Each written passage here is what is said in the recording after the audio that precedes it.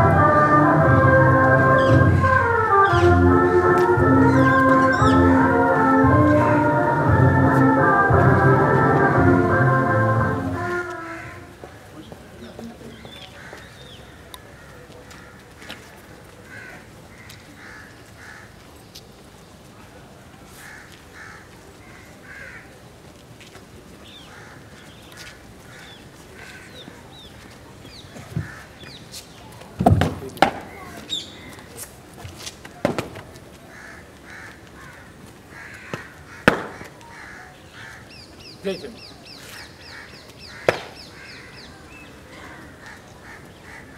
Good morning, friends. Namaskar, Vanakkam.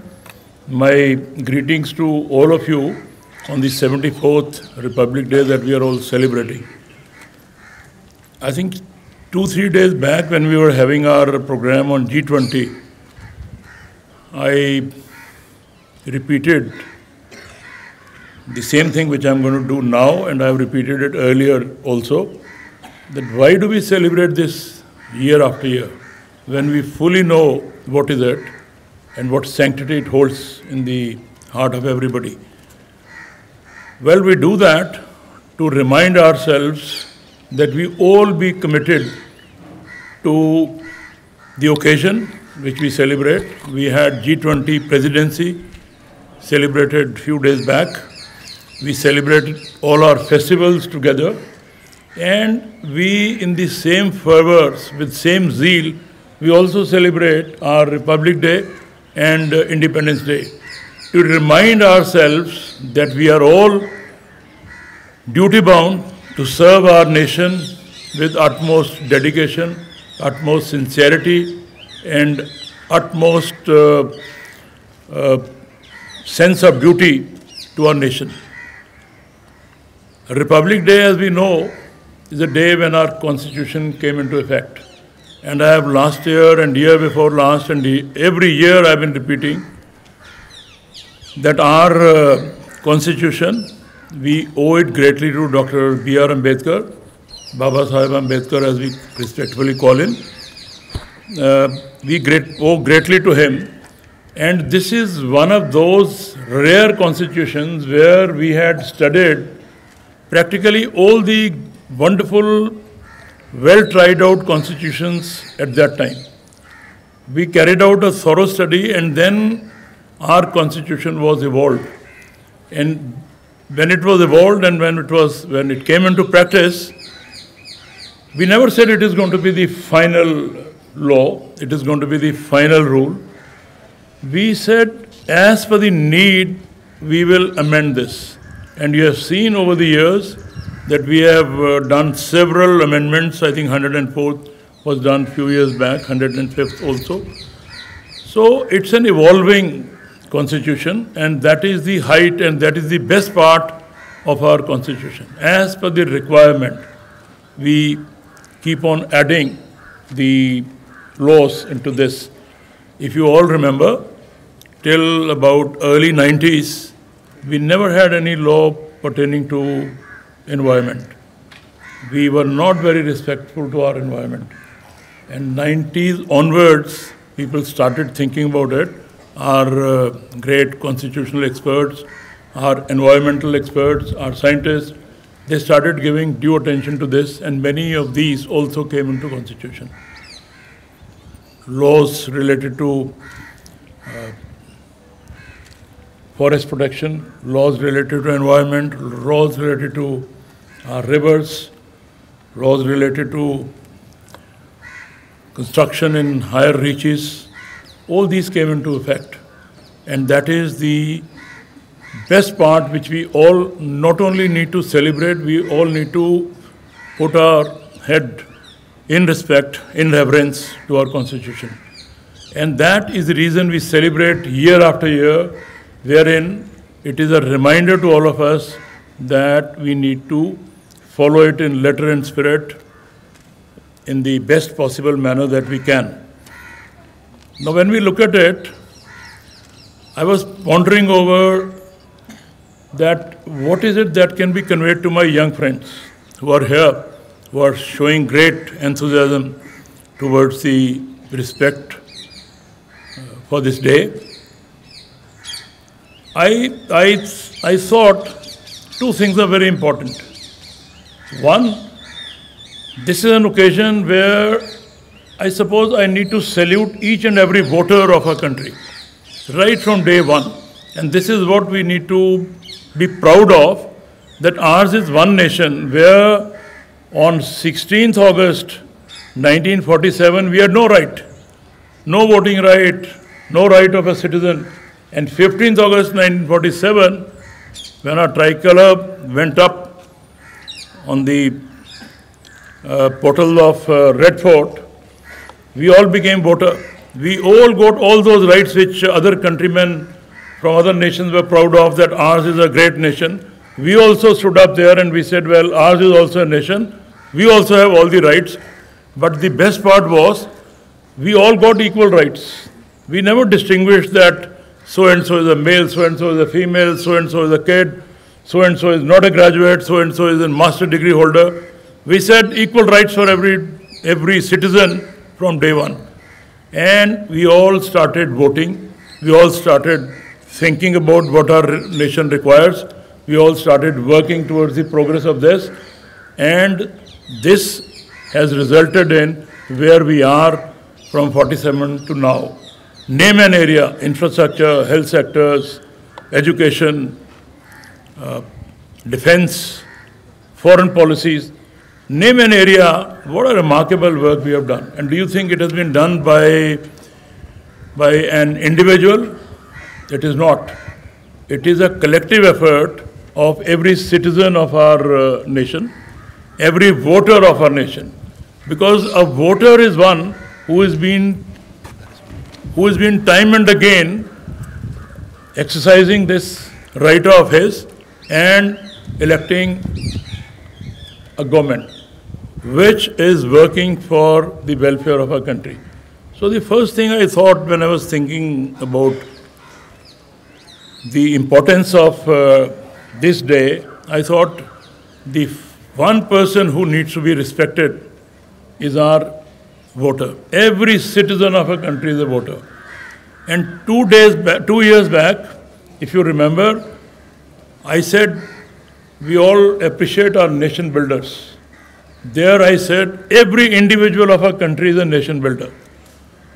Every citizen, be he a defense personnel or a civil personnel or a health official or a housewife or a lady who looks after our house or our ancestors, anybody for that matter is a nation builder.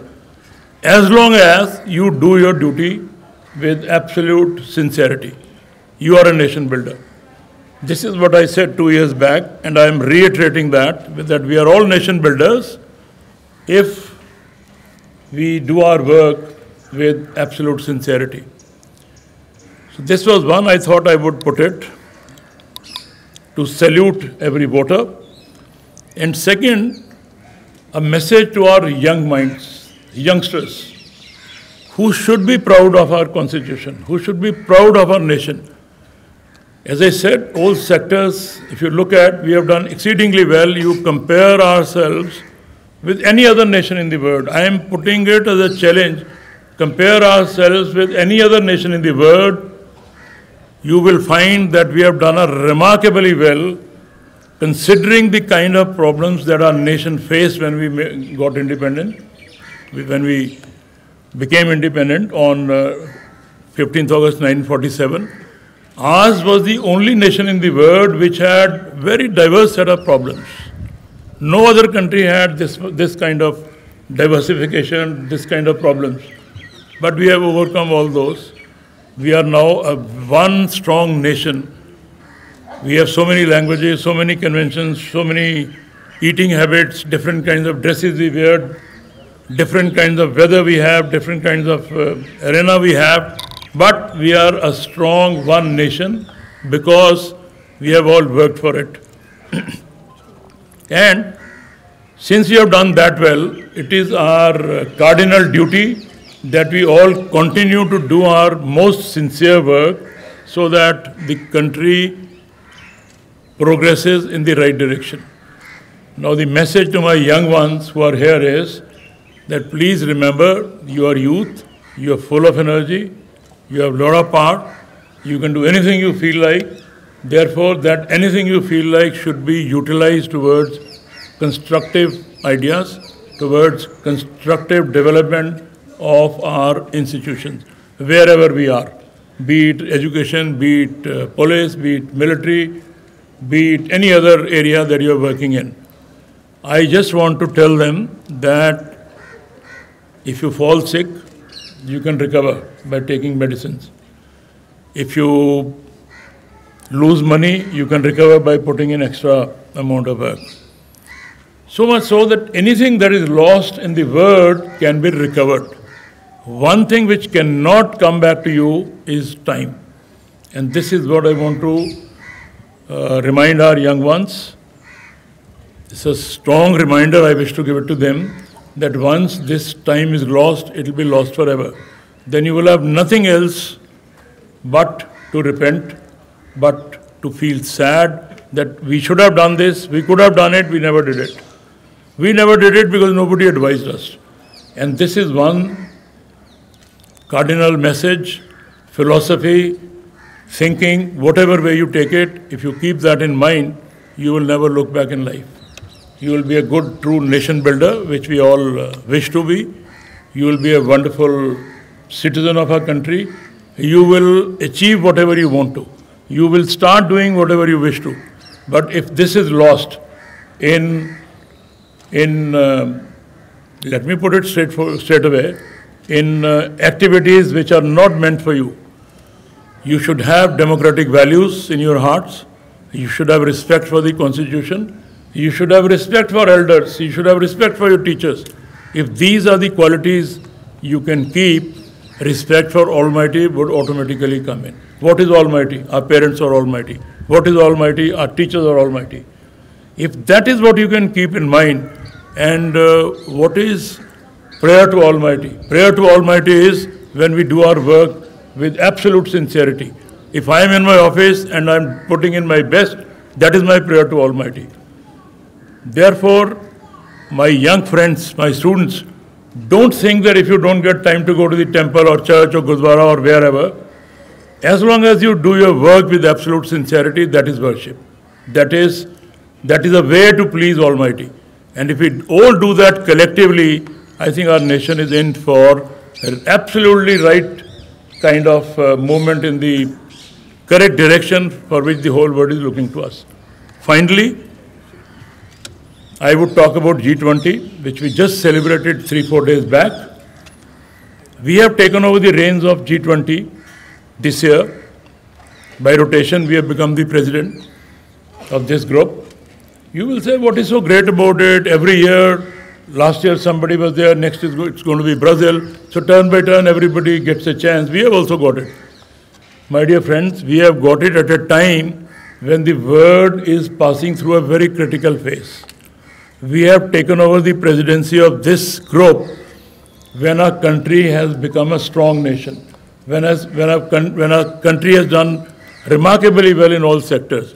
And if you are powerful, if you are strong, if you are working in the right direction, your voice will be heard. And our country now is in a position where we can force our policies to the world. What are our policies?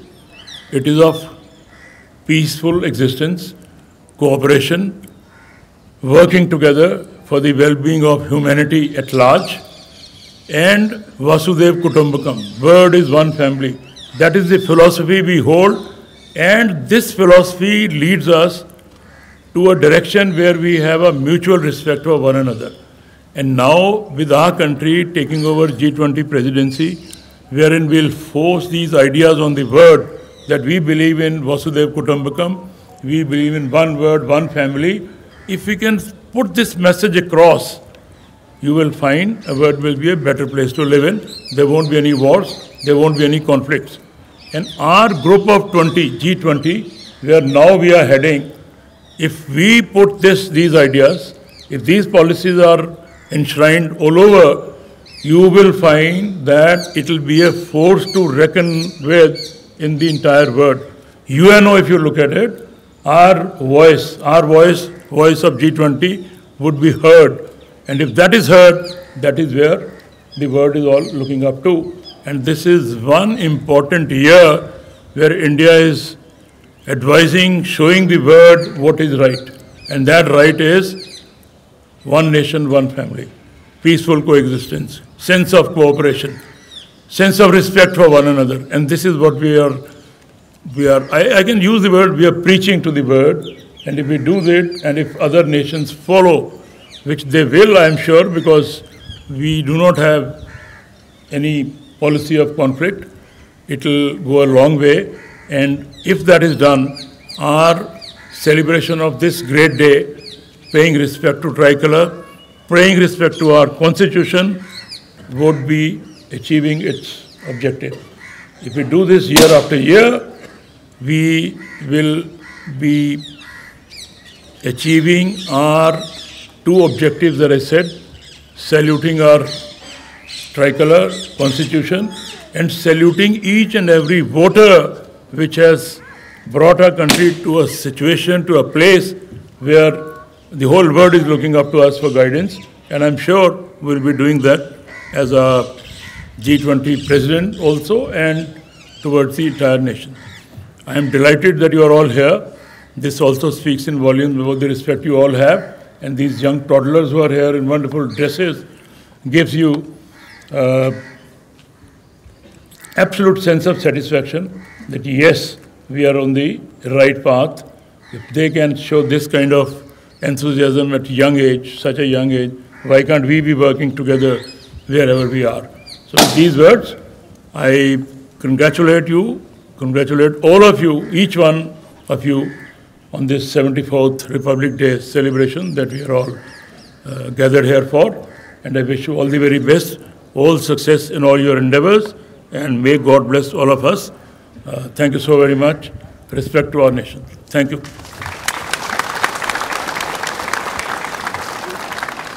I'll say Jai Hind. Jai Hind. Jai Hind.